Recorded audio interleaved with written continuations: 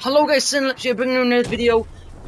Just a quick, well, not info, but opinion video on the new Xbox dashboard. In the background, just some Black Ops 3 gameplay. I've been enjoying the game so much since it come out. So next week there'll be some videos coming up about that, and maybe some tips on how to level up fast. I haven't played much, but I got some kind of like tips and skills. Let's just say that. Yeah.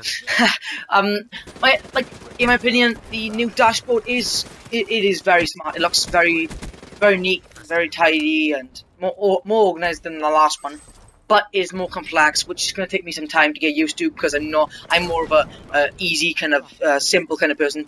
So it's going to take me a while to get used to that. But leave your thoughts in the comment section below.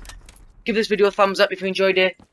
Obviously subscribe because you guys, yeah, you're just the best. And I will see you guys in the next video.